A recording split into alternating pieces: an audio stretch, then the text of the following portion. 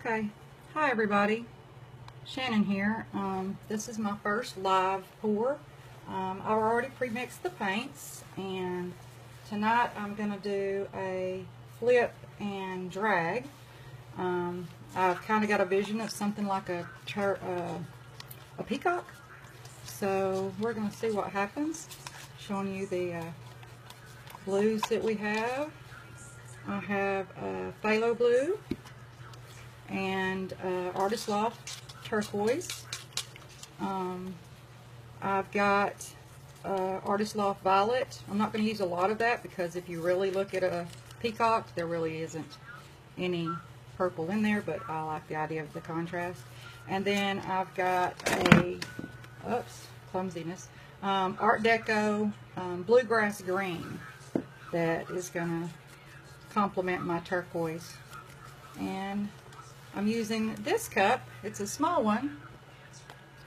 Uh-oh, I'm having technical difficulties here. Okay, it's still working. Okay. This little small cup here, because I've discovered that in these types of pours, you really don't need as much paint.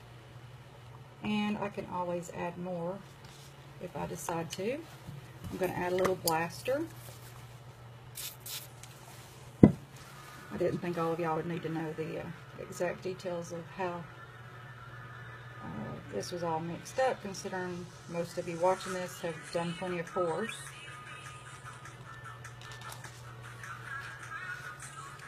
I guess I should set this down where y'all can see. Maybe you can see. It's kind of hard to practice not getting in your own shot.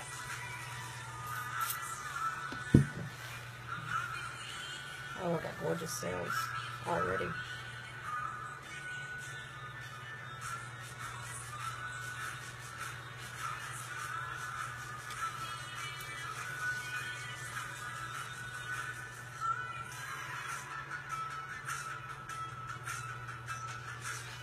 Smell this gorgeous, gorgeous blue.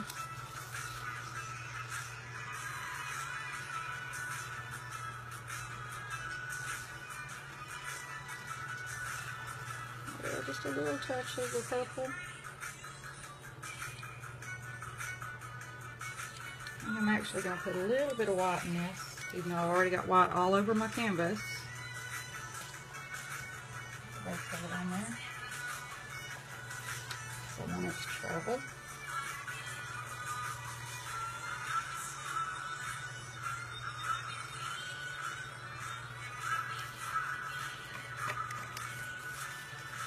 Get all of that.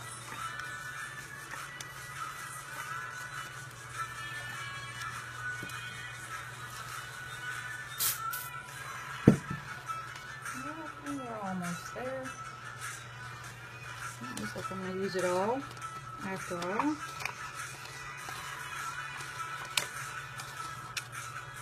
I'll save the blue. Okay. Let's raise you up where you can see here.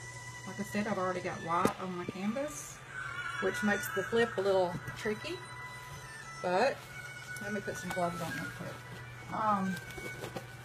I've done this a couple of times, and I have discovered that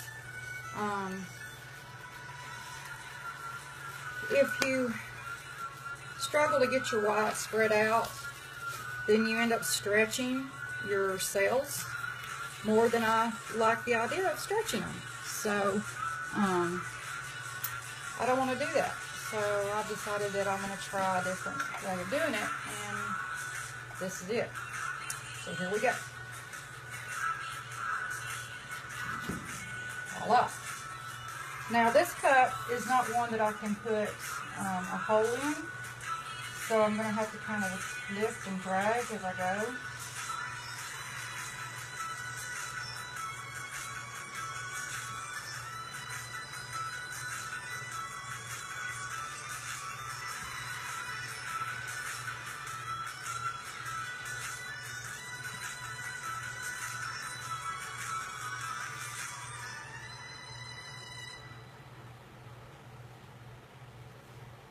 All right.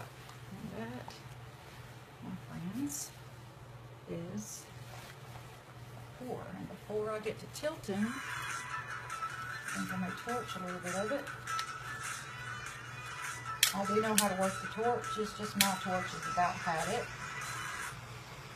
So if it seems like I'm struggling with it, it's because I need a new one already. Oh yeah, this is turning out. I may be adding some gold to it if I can get it to do what I want it to do. But we're fixing to see. That's enough torch for now. Let's do a little bit of tilting.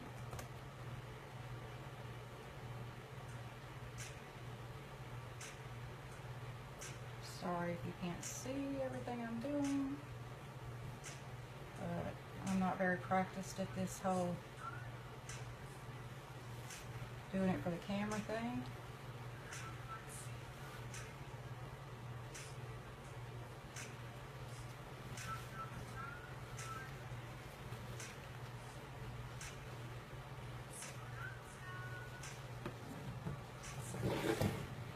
But I can turn it around.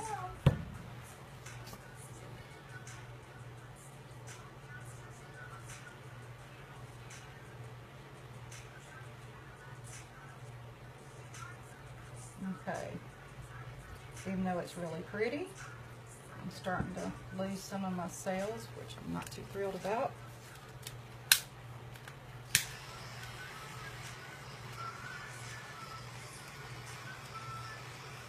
Those are pretty.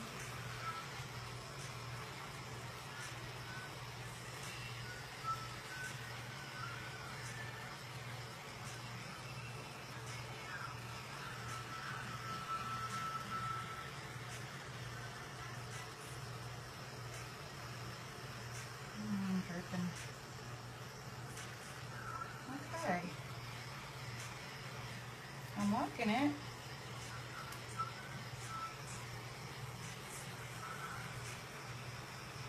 I think I'm going to do a little bit of swapping.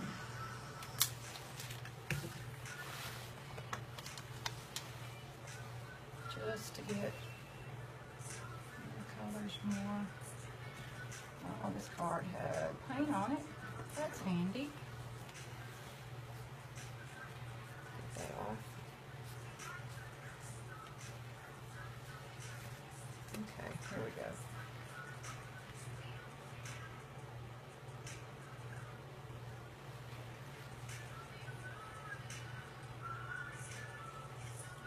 Yes, you can put your fingers in your painting.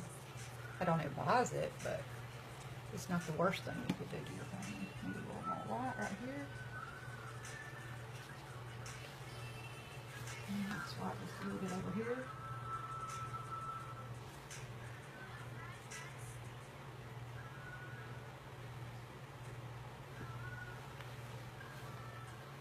And just a little bit here.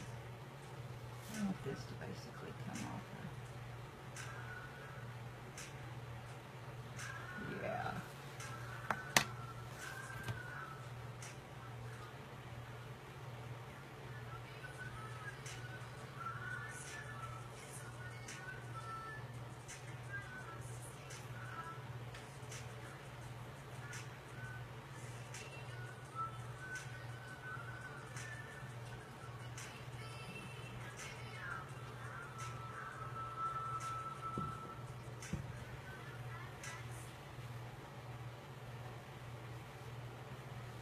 Beautiful.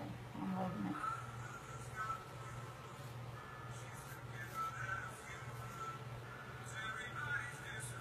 Alright, a little more white.